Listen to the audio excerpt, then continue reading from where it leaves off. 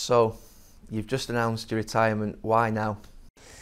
I think over the years, when I've seen players retire, when you ask them about it, they always say you'll know when you're ready. And I think I know when I'm ready. I think I'm ready. You think or you know? I think. I love the game so much. You know how much we love the game, and I just feel that. I don't know. It's the right time. I believe it's the right time. But I'll always feel that I can do more. That's the problem. When did that moment come? When did it hit you? Probably when Messi was running past me in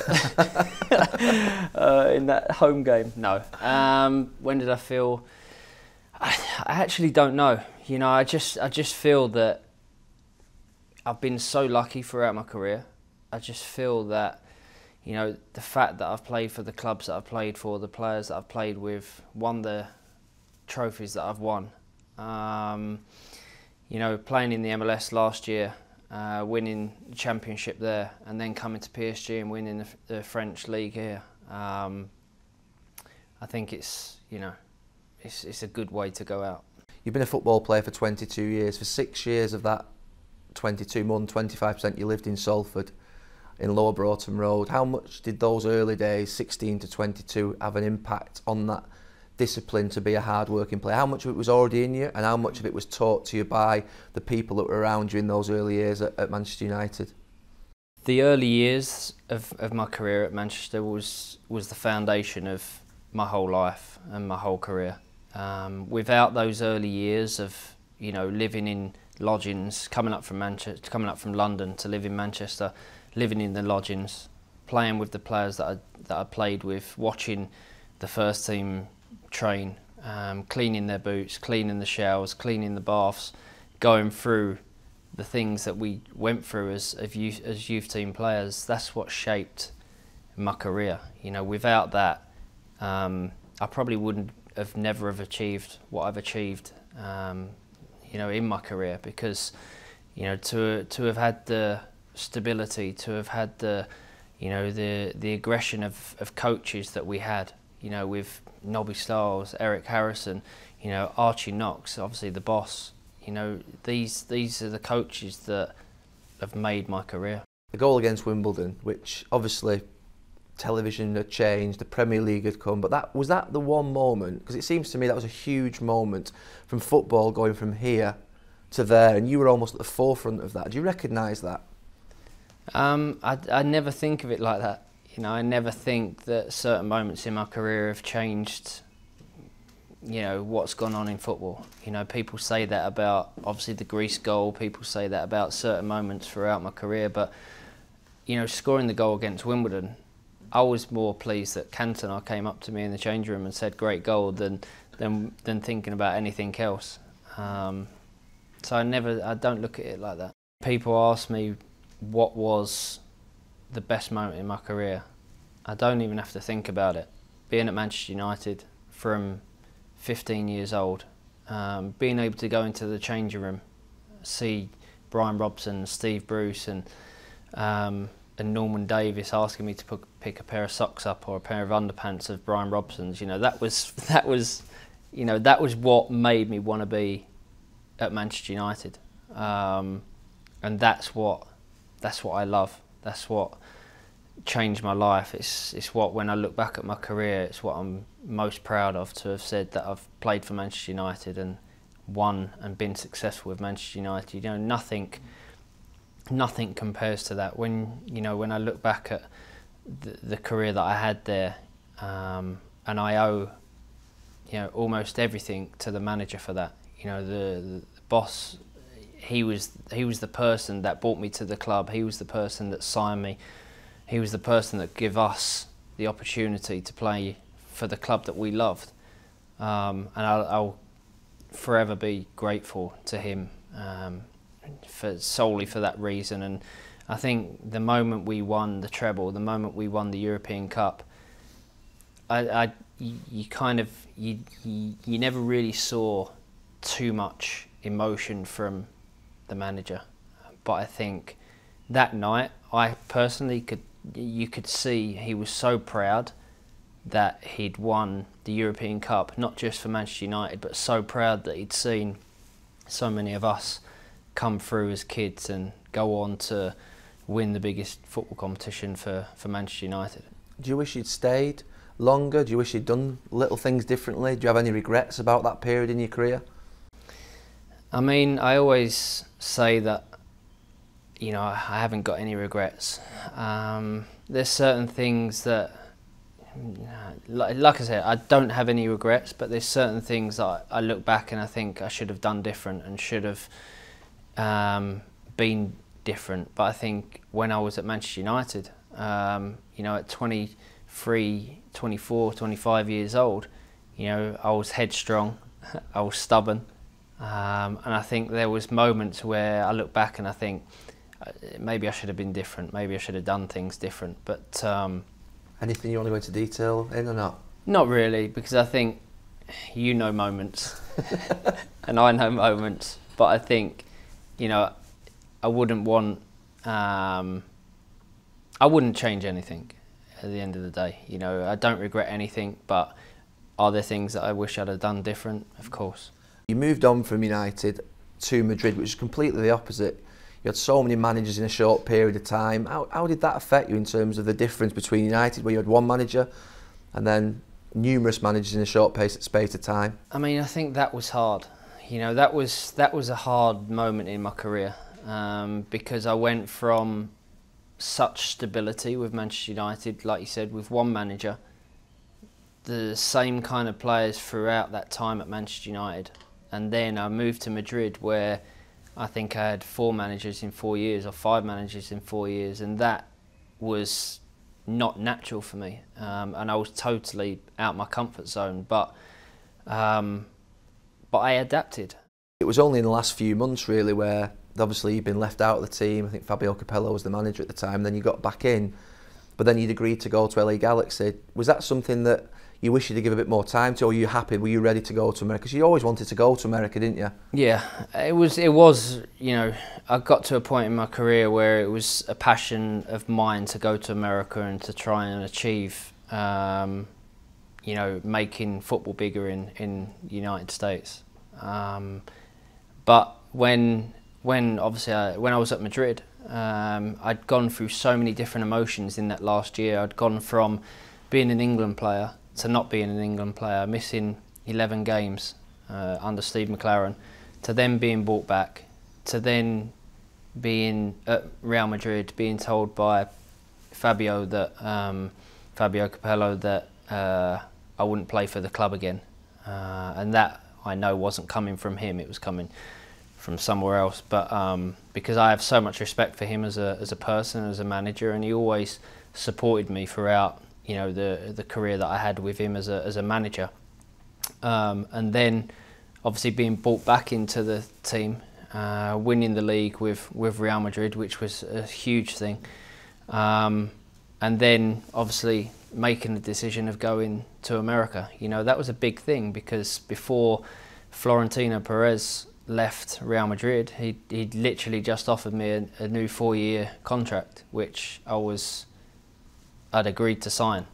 And then obviously Calderon came in and things turned around, and were the politics hard there, different for you to understand, or difficult for you to understand? I just didn't understand it. You know, the politics side of the club was hard to understand, because one minute there was one president in that loved me and that wanted me to sign for another 4 years, and then the next minute there was a different president in, and things, you know, from me being at a club like Manchester United that was totally stable for the amount of time that I was there, to then going to a club which was obviously run totally differently. I'm not saying it's wrong, but you know, it's obviously run differently. But I think, you know, when we talk about stability, you know, that's where success comes from. But you wouldn't change the experience of playing with Zidane and Figo, Ronaldo, Roberto Carlos, Raúl and all those players, would you? No, 100%. I would never change anything about my career. You know, I always thought that I would start at Manchester United and leave at Manchester United, you know, finish playing there. That changed obviously when I moved to Real Madrid. But my dream when I left Man United was to play for another one of the biggest clubs in the world, and my dream was to play with the likes of Ronaldo and Zidane and Roberto Carlos and Raul. You know, you look back at, I look back at my career, and I've gained so much experience from playing with these players and playing in different teams, and I'd never change that because I think it's helped me. I think it's helped me as a player. I think it's helped me as an individual to understand different cultures and different way of playing, and I think it's helped me in, my game with England as well. So I would never change anything. When you went to America, I mean, obviously for me, looking at it from somebody who knows you, but somebody as a football person as well, thinking you've got more to give in the big leagues. Was the part of you that was nervous about, going over to America and playing in what is not the same standards football as the Spanish league or as the English league, or was it more of a lifestyle decision and obviously ambition to create a bigger MLS, if you like, a bigger game in America? Was it both of those things, or was it just a period you wanted to get away from Europe? It was never a lifestyle decision. No. I understood that it would be a great lifestyle for my family, for the kids, but for me personally, Victoria knows, everyone knows around me, my decisions about playing are made solely about playing. It's not about a lifestyle. Of course, it was a great lifestyle over there, but my initial decision was I want to go there because I want to raise the profile of football. And of course, I was nervous. I was nervous because it was another challenge. I'm always nervous when I make a decision about a big challenge, and I knew it was going to be a big one. I knew people might criticise me for it and say, you're 31 years old, you've still got a good few years left playing top level. But I knew that I'd made the right decision. I knew that I wanted to go to America and be part of something that is getting bigger. And in the 6 years that I played there, I saw so many changes happen. I saw so much more interest in the game, and that is what made it worth it for me. I wanted to be successful with the Galaxy. I wanted to win a championship, but I understood my role as an ambassador. I understood my role as a player that was coming to a new city and a new environment. I knew that I had to work hard outside of the game as well. Let's talk about England, because you had enormous pride. You have enormous pride even now about England, but you had enormous pride in playing for your country. It was almost the most important thing to you. Yeah, I think, as a young kid, I had two dreams. One, to play for Manchester United, and two, to play for England. Not in that order. Manchester United meant so much to me, but I think as an Englishman, I wanted to represent my country. I wanted to captain my country. I wanted to play in World Cups. I wanted to score goals at Wembley. I was able to do that. Not with England, I didn't score any goals, but with Manchester United, obviously scoring at Wembley. But playing for England was the highlight of my career. It always has been and always will be. I'm very proud of what I've achieved throughout my England career. I'm very proud to have played for my country for 115 times. It's something that when my boys look back, and my little girl will look back and she'll be like, my daddy played for England for 115 times. That's special. That's probably the most emotional I've ever seen you in 2006, where you had to give up the captaincy. It was almost like you just did not want that to happen. It was almost like you were letting go of something that was so important to you. I think that was one of the most emotional times. I am an emotional person, but I kind of try and keep it in when I have, an audience. But it got the best of me that day, the better of me that day. To sit in front of, the journalists and national TV and say I'm giving up the captaincy, that was difficult. We'd just been knocked out of a competition. I had no sleep the night before through, obviously being knocked out and the disappointment of that, and then obviously to have to wake up and know that I'm going to sit there and hand the captaincy over. That was difficult, because being given the captain's armband for my country was the proudest moment of my career, without a doubt. You know, to walk out, you know, for England against Italy, wearing the armband for the first time, that was emotional. And then to know that I had to hand it over and it was the right time. But you know, we talk about knowing the right time for my retirement. I knew that it was the right time. As hard as it was, I knew that it was the right time to hand it over. The stimulation, adrenaline, the buzz of the change room, the banter, everything that you are a footballer for is not going to be there. What are you going to do? I think I'm always going to need to keep busy because I'm that kind of person. You know, I want to work. I want to be busy. I want to continue to work hard to do what I'm doing outside of the game. But I've been away from home since 1991, and it's time for me to go home to London. It's time for me to, you know, spend time with my family, see my children, see my wife, you know, be home with my parents. You know, it's simple things of popping round to see my nan, simple things of popping round to take my mum for breakfast. You know, I haven't been able to do that for 22 years. So those are the things, those are the little things that are going to be special to me. You know, I've loved what I've done through my career. I've loved every place that I've lived. You know, I've tried to make every city my home.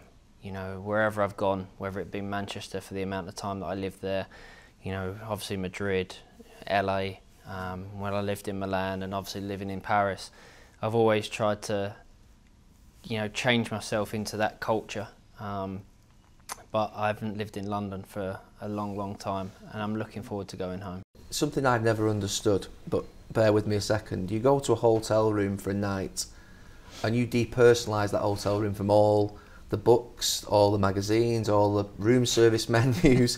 You bring, I don't know what your candle bill has been for the last 22 years, but you bring candles with you, you bring pictures of the family, and you make, even if it's just for one night, that hotel room your home. Is that because you've never been home? It probably is. I've never thought of it that way, because, you know, I just thought it was weird. I mean, we've obviously shared rooms. And a sausage roll on my side, and a candle just fluttering on the other.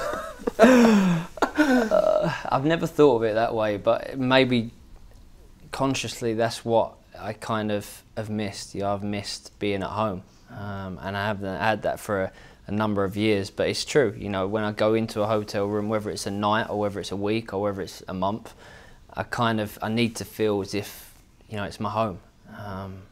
But, you know, I'll be in my real home in a few weeks, and that's going to be special. Will you be a coach, a manager? I don't want to be a coach or a manager. You know, I think I'll always be involved in the game in some way. But I think that's where what I've done outside of my football comes into play now. I think that's what I'm excited about, to be honest. You know, I've been able to do so many things throughout my career outside of the game. I think that's what I'm looking forward to doing. I've got plans with so many different things, and now obviously not going into training every day, not being so regimented with what I have to do as a footballer.